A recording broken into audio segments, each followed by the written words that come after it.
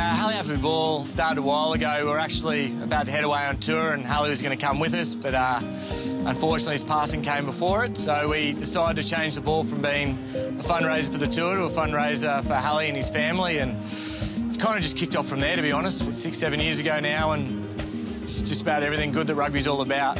When Halley was at the club, he was trying to struggle his way through an apprenticeship. As everyone who's been through that knows, money's pretty tough. When Halley passed away, what kind of scholarship, what can we do for her? And we thought, we'd try and help people alleviate those pressures, just so they can concentrate on footy when that time of year comes around. Could not find a better recipient than Lamini. Just a fantastic kid on and off the field, and so much of what makes him a great person is what made Halley a great person.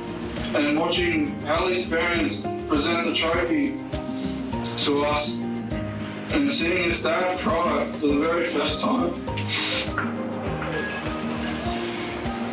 it was then I knew what kind of man I wanted to be and what qualities I wanted to portray on and off the field.